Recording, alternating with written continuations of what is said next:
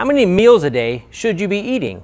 What about second breakfast? Should you be going smaller, more frequent? Or should you be doing intermittent fasting? So there are people that are very opinionated on every side of this issue, but there are people that got really good results with smaller, more frequent meals. There are people that do fantastic with intermittent fasting. I've seen people that got really great results with one meal a day. And so it really depends on what works for you and your schedule. But the thermic effect of feeding, which is how many calories it takes to break down and digest your food, it's the same regardless of whether you ate 2,000 calories in 3 meals or 2,000 calories in 6 meals. The thermic effect of feeding is the same regardless of how many meals you're eating in a day. But the bottom line is you've got to find a schedule of eating that works for you and your schedule. If you have issues with your blood sugar, intermittent fasting is probably not the best idea for you.